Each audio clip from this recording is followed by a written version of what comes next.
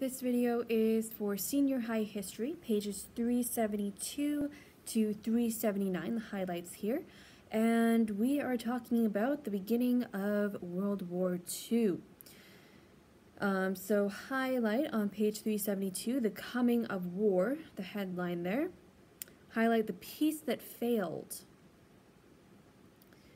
So throughout the 1920s, Western diplomats were trying to negotiate peace and highlight this. While Western powers talked about disarming, ambitious dictators in Germany, Italy, Japan, and Russia built powerful armies and strengthened their defenses. So remember, at the end of World War I, they had formed the League of Nations, and they were looking to outlaw international war. Remember, that ultimately failed, of course, we know. And the Marshal Foch of France said about the Treaty of Versailles, this is not peace, it's an armistice for 20 years. And an armistice is, it's not a full treaty, it's more of a ceasefire. So in other words, the war was still going on and it's going to erupt in another 20 years. And it's almost scary, eerie, how exact his prediction was, closer than he would ever even know. So these dictators were building up powerful armies, while other countries, like the United States and Great Britain, were disarming in the attempts to follow the Treaty of Versailles.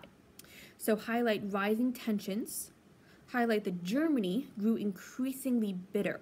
Remember, inflation had skyrocketed, people were out of jobs, production was down, and Germany was relying on money from the United States. Highlight at the end of that column, Italy and Japan were also displeased. And this was because they had fought with the Allies, but they felt that they didn't get the same rewards as the other Allies did, especially Japan. Japan very much wanted more territory, and she was very upset that she didn't. Highlight that both countries faced large war debts and economic hardships after the war. So they were feeling very sorry for themselves, feeling that they had been deprived of these privileges and colonies and raw materials and stuff. So they wanted more land and they wanted more influence. Highlight spiritual problems. We talked about some of these from the 1920s. Highlight religious liberalism. Highlight Darwinism, socialism, and materialism. And these were the spiritual problems of the age, turning people's focus away from spiritual matters and focusing them on themselves. Highlight ideologies and dictatorships. Highlight fascism in Italy. Find Benito Mussolini in bold. Highlight that he was a socialist. Socialist Benito Mussolini.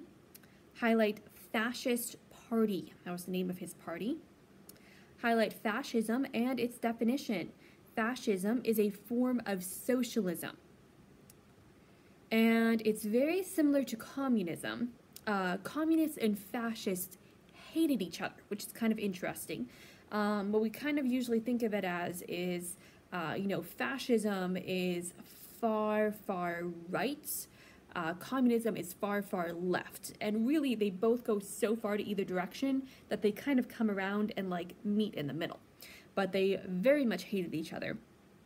Highlight that fascism allowed some private property and enterprise, but strictly regulates those businesses that are privately owned. So that is really how it differed from communism. Communism at this time did not allow any private property ownership, no private businesses. Fascism did allow for those things, but still had strict regulations.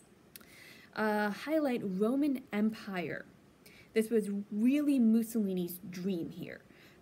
He wanted to be like the Roman Caesars of old. And it's kind of interesting because it follows a lot of the things that we talked about in medieval times and all the, the Holy Roman emperors and all those guys. Everybody wanted to be the Roman Empire reborn. And that was Mussolini's dream here. Highlight, in 1922, Mussolini led his black shirts in a march on Rome.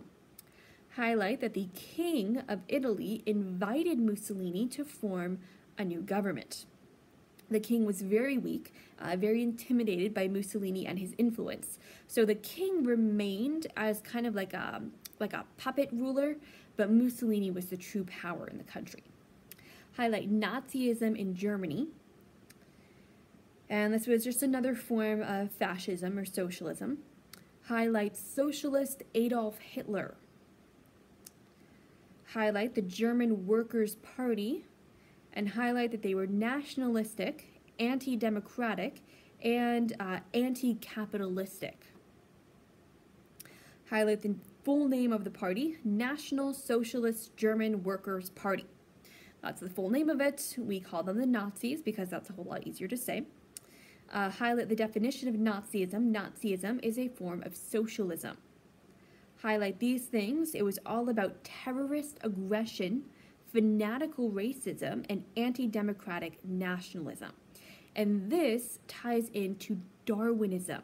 The whole reason why they were so racist is that Hitler put forth the idea that, you know, if we're all evolved from lower life forms, then the Germans, the Aryans, they are the most highly evolved of all mankind, whereas the Jews, they're the Untermenschen. They are the subhumans, the lesser evolved people. And this whole theory of this racism against the Jews, against the Slavic peoples, was based in evolutionary Darwinism. So you can see the dangers that that leads to. Highlight this date, 1923. Highlight that the Nazis staged a violent revolt against the German government. Ultimately, at this date, it failed. Highlight Hitler went to jail. But highlight that he wrote Mein Kampf, and highlight what it means. Mein Kampf means my struggle.